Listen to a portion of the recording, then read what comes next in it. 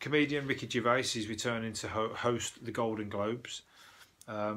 He said they've made him an offer that he couldn't refuse. So, but that's a good job. But he probably didn't. He said he didn't want to do it, but they've made him an offer. And sometimes that's another world as well, isn't it? He could pay the $17.50. I wonder if he would in the hotel.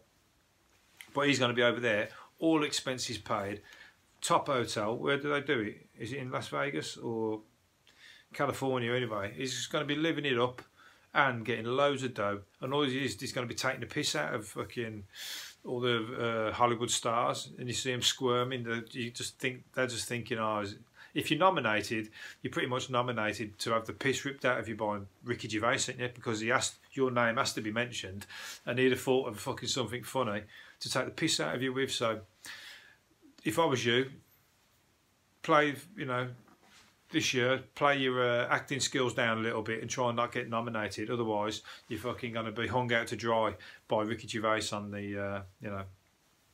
Well, they give you some, like when they was taking a piss out of Mel Gibson for his alcohol, and who else did they had?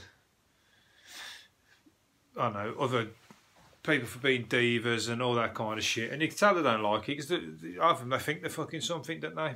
And you ain't nothing. And that's what I like about it, because it just brings people down to earth. Because you just, you know, buddy, and you got money, and you got to fucking, you act. You ain't saving lives. You ain't fucking, you know, you ain't fucking catching murderers and doing all that kind of shit. You just fucking, you're acting. You're doing a job that is fun and having a laugh, and you get paid a lot of dough for it. And you fucking look, you're put on a pedestal.